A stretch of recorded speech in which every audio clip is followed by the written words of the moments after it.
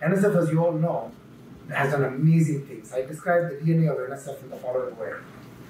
The DNA of NSF is the curiosity-driven, discovery-based explorations as one strand of the DNA. The other strand of the DNA is use-inspired, solutions-focused translations and innovations. These are not part of a pipeline. These are highly intertwined. And you see this in action here every day. Right? And so, it's very important for NSF, therefore, to make sure that this twin strands of the DNA is expressed everywhere across the nation. Not limited to a few institutions as important as they are, not limited to a few places as important as they are, but it can be anywhere and everywhere across our nation. So this is something that we have worked really hard. We launched a new directorate, the TIP Directorate, the Technology Innovation Partnerships Directorate, the first new directorate in 31 years at NSF. And we wanted to get it done very, very quickly, within a year.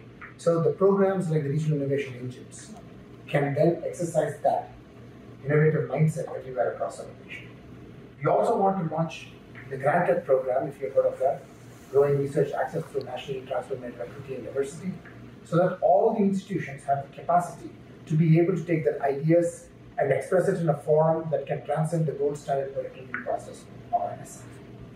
Because I fundamentally believe, and I know all of us share this, talent and ideas are democratized.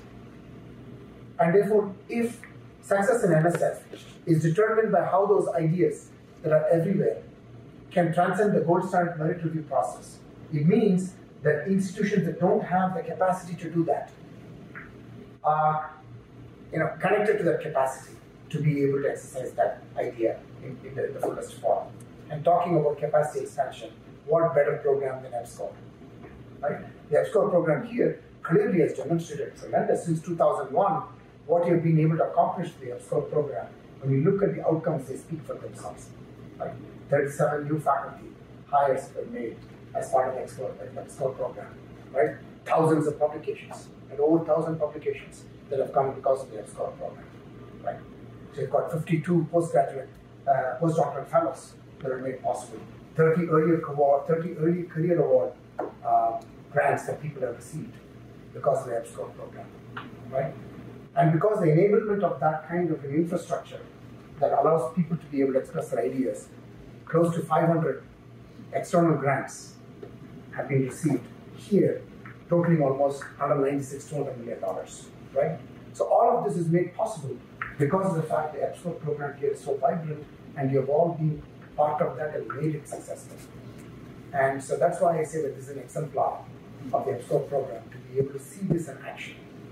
And so I'm thrilled, therefore, to have this new EPSCoR, track one, the RII program, $20 million, which will be announced. And this is focused on something that's very important to Alaska, which is the climate change and its impact on the state of Alaska. So looking at how do you assess the impact that is already happening, how do we then configure it through research and through practical mechanisms by which you can find real solutions to addressing this impact. I always say that we have to be smart about climate. The science and technology, the S&T, for mitigation, adaptation, and resilience. The M, the A, and the R. How do you mitigate? How do you adapt? How do you build resilient futures? Through science and technology, as the bookending. That's how we can be smart about climate. Okay. So here, you're doing this in real time. And this EPSCoR, therefore, grant will enable you to do better in terms of finding real solutions, in terms of engaging with the community, which is the most important thing, because it's important to have everybody involved, and the community-based solutions. You have to be humble enough to be able to listen to the community and configure solutions based on what we listen, but not what we tell. So how do you listen? How do you make sure that women, indigenous peoples, farmers, people from rural communities, how do you make sure that you bring all of them engaged in what we do so that they can contribute and therefore benefit from it, and that we all benefit from it? And that's how we are truly going to make the transformation possible. But to that, what happens then is you build the capacity of researchers all across the state of Alaska. Researchers who who are experts like the graduate students that I just met a few minutes ago, and the faculty members, who are doing this in context and building the research capacity. But also at the same time, you're training the workforce for the future. Everywhere I go, I say, what is that secret sauce that makes this place unique? And it turns out here, the Arctic context, the climate change context, and a whole lot of other things in terms of food security and other things, makes this place unique. I call it the live-in laboratory, if you may. You actually are part of that live-in laboratory. Therefore, you can not only find solutions, you can actually create those solutions in ways that can impact the economy and national security and the health and well-being of the citizens. And that's what NSF wants to do.